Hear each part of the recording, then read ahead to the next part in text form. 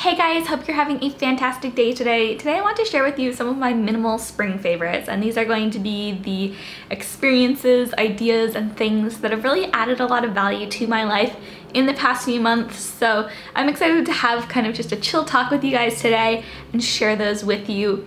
I guess the first item that we can talk about is actually this tea mug that I recently purchased probably like 2 weeks ago from a local store called Covet Atelier right here in Charlotte.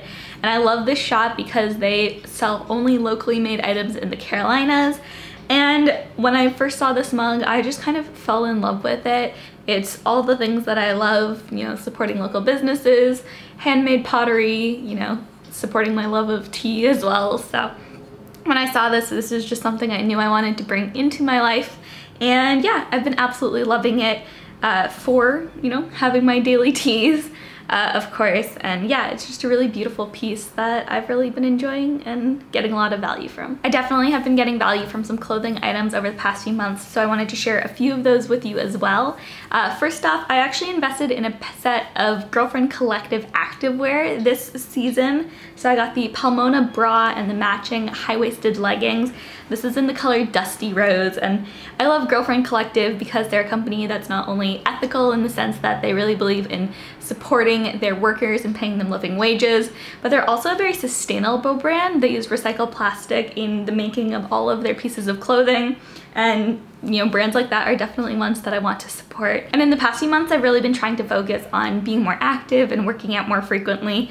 But I really didn't have any active wear to speak of, so I did invest in a couple of secondhand items, but I also wanted to get a set of activewear from Girlfriend Collective. That's something that I've been looking at and kind of had on my wish list for quite a while, and I've really just been loving this purchase overall. The color, the comfort, and the utility of these items has been amazing. Another few items of clothing that I've been loving have come from the Organic Basics Soft Touch Intimates collection, and these are made out of lyocell tencel, which is a sustainable fiber that can be used for clothing. These are some of the most comfortable pieces of bras, underwears, and like basics that you could possibly put on. I've absolutely been loving this particular bra in the nude color, which is almost like a light purple. I think it's really beautiful. The design of it is gorgeous, and Organic Basics undergarments are really just things that you can live in 24/7. I know that I definitely do. I think every single one of my bras at this point is from Organic Basics, and I'm not mad about it. And then the other piece from their line that I've really been loving is this tank top. And this is a great piece for just being able to layer underneath clothes.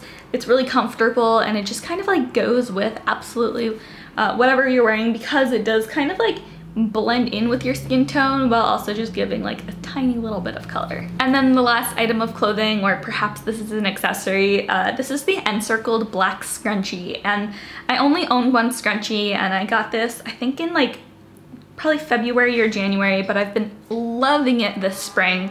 I've recently started wearing my hair up a lot more frequently in buns and things like that, and so this has really come in handy. It kind of helps me craft the perfect bun, if you will. And I think it's really cool that Encircled actually makes all of their scrunchies from dead stock fabrics.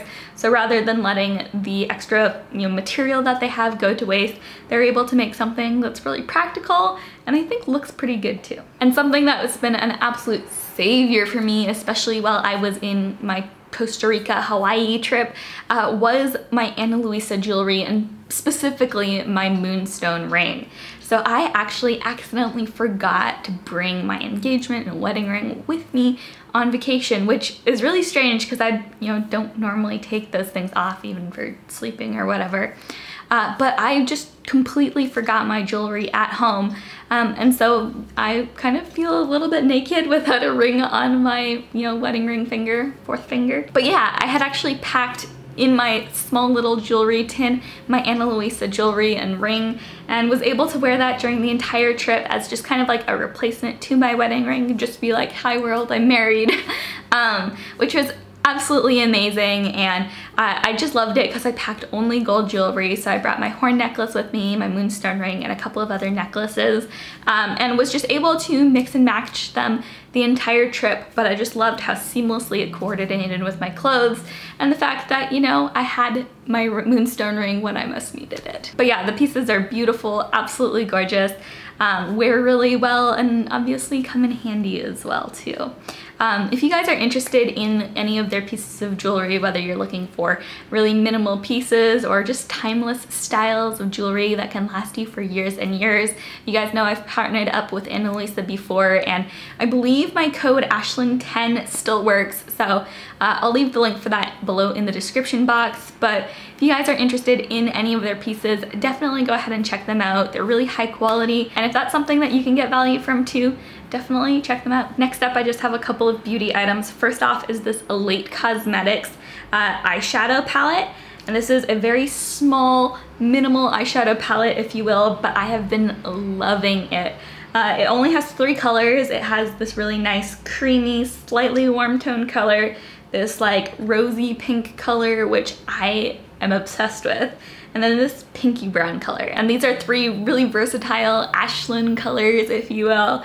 And so I've been wearing these on a daily basis and really been loving not only just the compact size of this particular makeup palette, but really just how, you know, portable it is and how easy to wear those colors are. They last forever, are really high quality, and I've really just been loving that particular palette. And then the other beauty item is maybe not as traditional, but it's really just coconut oil, and I've been using coconut oil as an eye makeup remover lately, and it just works so incredibly well in a natural way. And I just have stuck it in this little pot, and whenever I run out, I just refill it.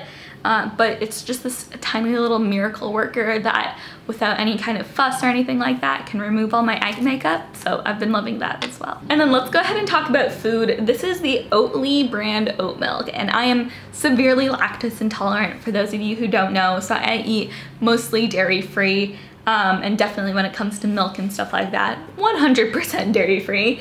But I have been absolutely obsessed with this Oatly brand of oat milk. I feel like a good oat milk satisfies like my desire for the taste of milk in a way that almond milk and coconut milk just can't.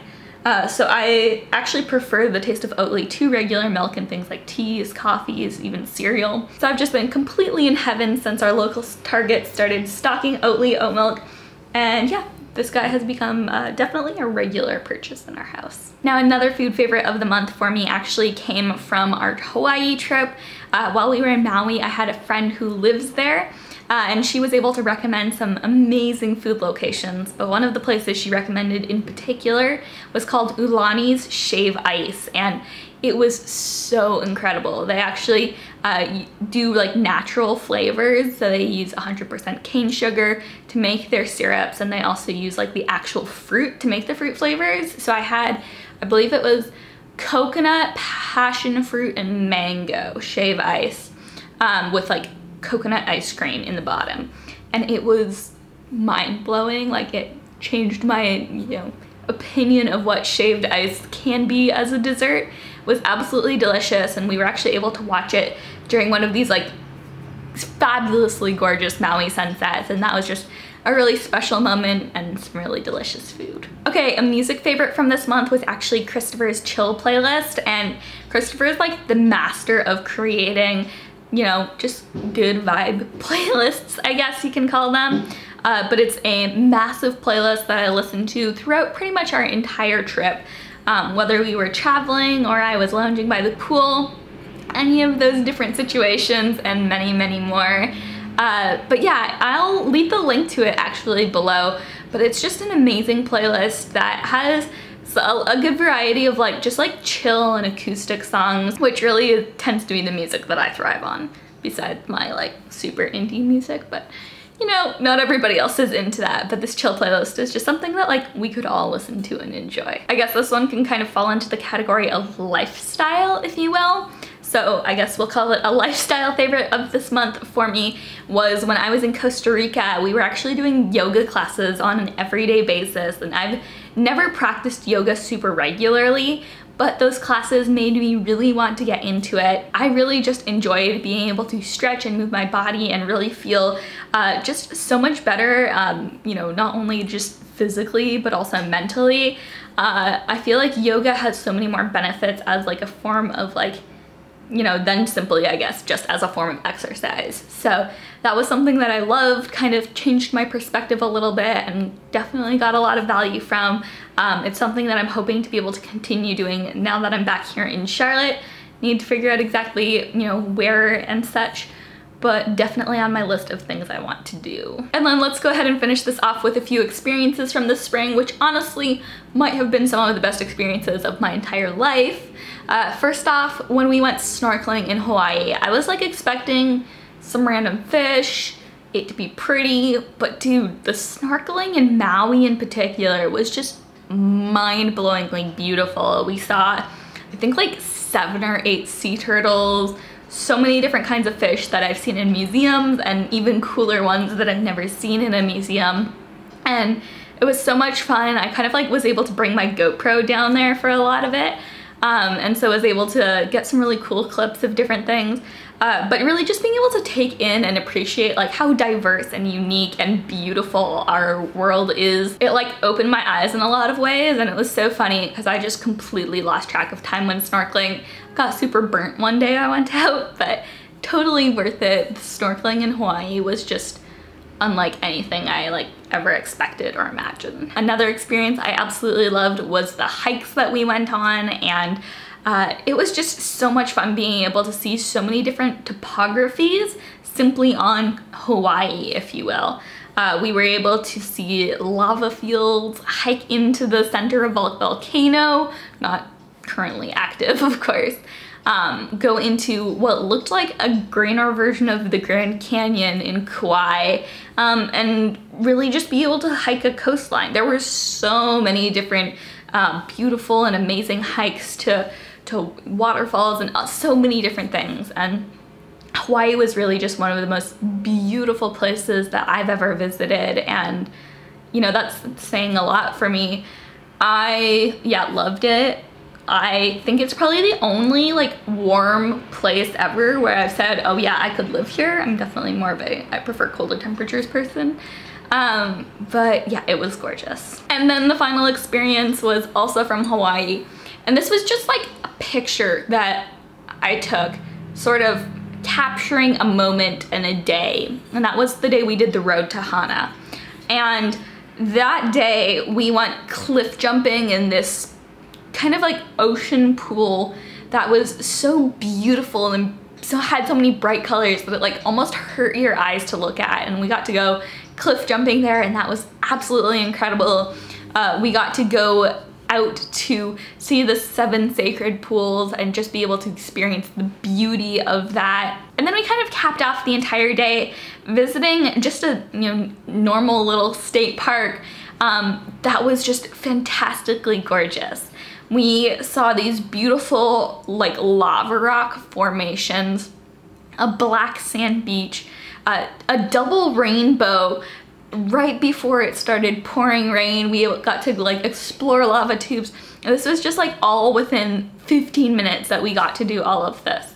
And it was just this like little glimpse of how just amazing this world is, and how much that like, you know, if you never leave your little tiny portion, your corner of the world, if you don't get out and kind of explore some of that, you just don't realize how much is out there. So yeah, overall this season, specifically the last month, has really just helped bring that back home to me and just say like, wow, this world that we live in is incredible, and it's really inspired me to go out and want to see more of it. Well guys, those were my favorites from the past few months. Those were my spring favorites. It was a really incredible season filled with growth, with being able to learn new things, learn about myself, about the world, and just filled with fun and exciting experiences. But I know I wasn't alone in having favorites from the spring season, so let me know, what were your spring saviors? What were your favorites from this season? Tell me what they were in the comments below. I'd love to chat with you there. And also, if you guys haven't subscribed to my channel already and are interested in seeing more content about minimalism and intentional living, I post videos twice a week on this channel and I'd love to have you join me. Just hit that subscribe button down below so you don't miss another episode. That's all I have for you today though, guys. I love you all so much and I'll see you in the next one. Bye.